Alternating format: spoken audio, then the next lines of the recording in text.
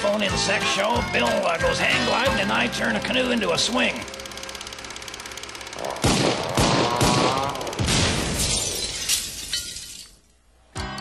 And now here's a man who cuts his own wood, changes his own oil, makes his own cheese, and all at the same time. My uncle, your host, Mr. Red Green.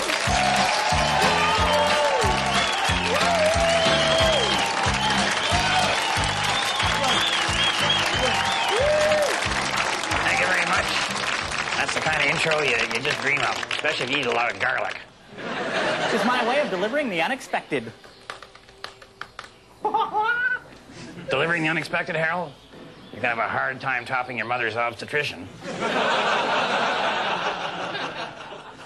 It's been kind of a bad week up at Possum Lodge this week. Started out Monday morning with the breakfast challenge. Oh, now, the breakfast challenge, that's where you guys all jump up from the breakfast table, jump in your boats, and roar around the lake for like 10 minutes? Yeah, the breakfast challenge is the last guy to run out of gas in his boat has to do all the breakfast dishes. You got their engines wide open, they're zooming around there. Oh, it was terrible. It's 7 o'clock in the morning, all that noise roaring. That's pleasant, isn't it? Well, nobody really minds. There's nobody out there. Maybe a few fishermen. They don't mind at all. In fact, I think fish are easier to catch when they're stampeding. Unfortunately, this Monday, we met up with a bunch of yuppies out on a canoe trip. I hope met up doesn't mean smashed into. You know, most yuppies are lawyers. Well, they're sure not swimmers, I can tell you that. Took us over an hour to get the water out of the fat guy. And if anybody should be suing anybody, we should be suing them. I mean, the cedar strip canoes aren't too bad because they kind of splinter up when you ram them. You should see the damage that an aluminum canoe can do to a prop. Especially when you're doing full tilt in her there. No, I'm not saying that I'm a psychic or anything here, Uncle Red. I'm just going to say what I think, and I think that very shortly someone is going to be handing you a legal document that is going to be changing the quality of your life. Well, you're wrong, Harold. It's already happened. This is a legal petition that Stinky Peterson started, and we're all going to sign it and get all those wusses in their canoes off the lake. I don't think you should make judges like that, Uncle Red. That's not a judgment, Harold. Just a statement of fact. Well, you did call them wusses. Yeah, well, that's what they are, Harold. A wuss is anybody who diddles around in a canoe and then whines when they're T-boned by a lodge member.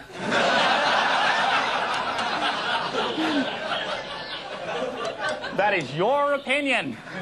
Fine. Well, that's what makes it a judgment, and that's my opinion. It's not a judgment, Harold. I don't judge people. And anybody who says I do is a cross-eyed, pencil-necked, rubber-headed geek.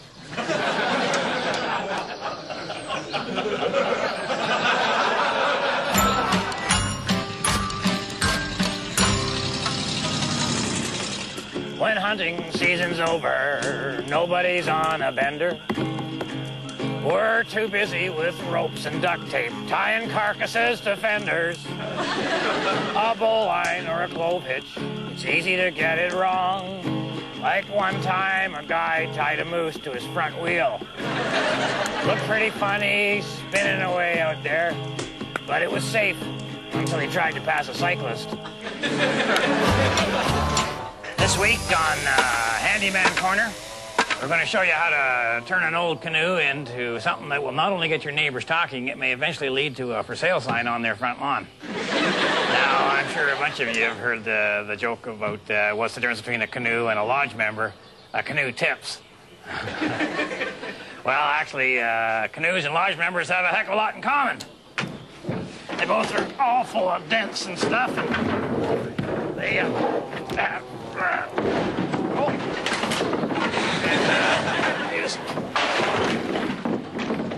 But other than that, there's quite a difference. But you know, people would look at an old canoe like this and they just say, well, that's just a leaky old boat, more holes than anything else. And but the handyman, he sees this as potential. Because you could turn this into something. You could make it, well, you could make it a really big dinner bell, or a firm hammock. Or you know what else you could make with one of these is a porch swing. Yeah, a porch swing. Okay, step one, you gotta cut one of the sides out, port or starboard, whichever one has the most dents in it. Right about exactly right here.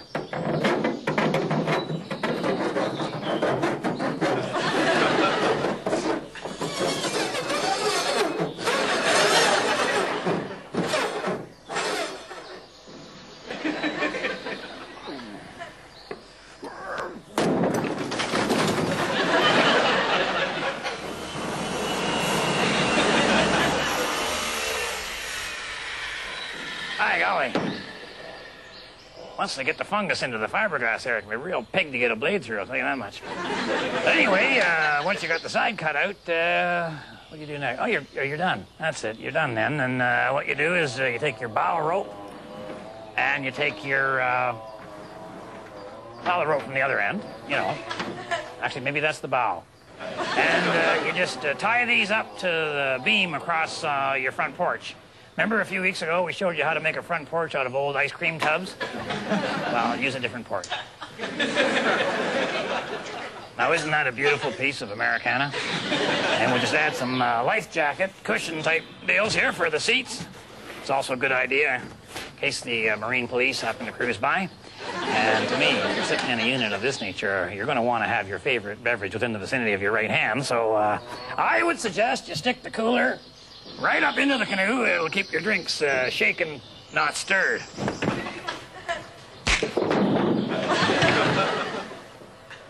All right, now the question there is, did that rope break or did just the knot slip?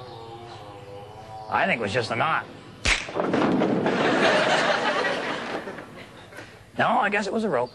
Well, I think I got her knocked now. I went with a heavier rope. I took the drawstring out of the flap on Moose Thompson's pajamas. That's one of the great things about being up here at the lodge. If something breaks, you just use something else instead. That's the great thing about the lodge. When something breaks, you just use something else instead. Well, time for me to get back to the swinging 60s.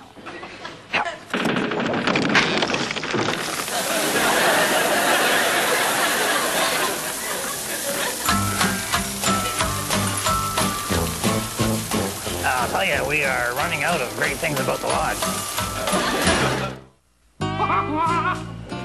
It's that part of the show again where we expose those three little words that men find so difficult to say. I don't know. And here to prove that point just one more time is my Uncle Red and his good friends, Mr. Glenn Braxton and Bob Stuyvesant.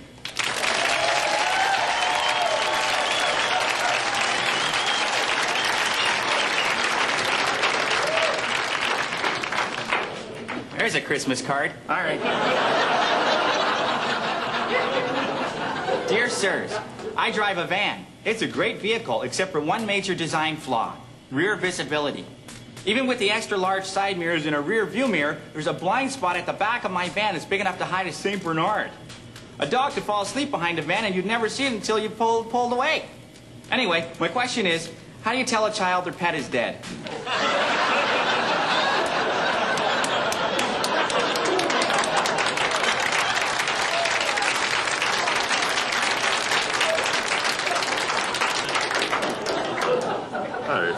Well, I think your best route there is just to lie.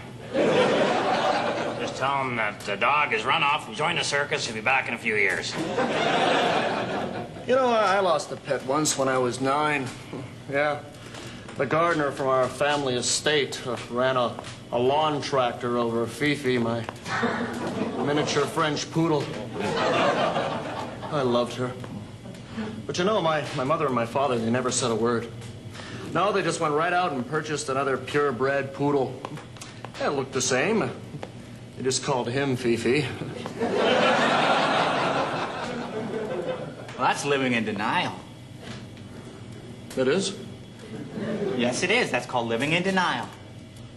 I didn't know that. Okay, I guess then I would recommend living in denial. Mr. Braxton, how about yourself? You have kids. Well, what normally Dolores and I do is we bring the girls in, and when we've lost a pet, and we sit them down and we tell them that God's come to our house. And Got to a better place for a greater purpose. Boy, that's real nice. That's very nice. Yeah, but now the girls hate God, so. Can't win. Okay, alrighty. Well, there you have it. 3 experts and 3 opinions. But, you know, if you want to know my opinion, I'd say just honesty is the best policy. Oh, really, Harold? Yes. Well, remember that hamster you had? Yeah, did you? Yeah. Ran off to join the circus? Oh, no! Oh!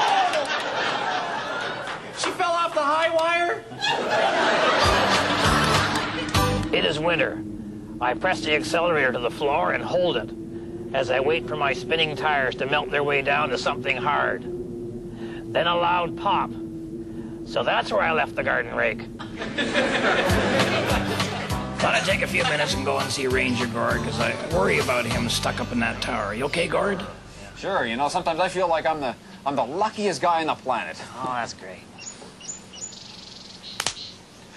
The only guy in the universe. All right. There's still a world out there, Randall. People still fall in love and have babies and, huh? Yeah. They still watch TV and play Rubik's Cube. Yeah. Boy, I miss Battlestar Galactica and Starsky and Hutch. Yeah. Yeah, boy, oh boy. You know, when I get back to civilization, I've got this idea. It's a patent. Shh. I'm gonna make this machine that's gonna be able to tape record TV shows. Oh, yeah, video cassette recorder. Yeah, like an 8-track can tape music. Yeah. But this is gonna tape TV shows. Yeah, it's a video cassette recorder. Yeah. Yeah, VCR. Can I use that name? Sure. Yeah. VCR. Yeah. Great. Yeah, Yeah, exactly. That's way better than what I was gonna call it. What were you going to call it? Beta.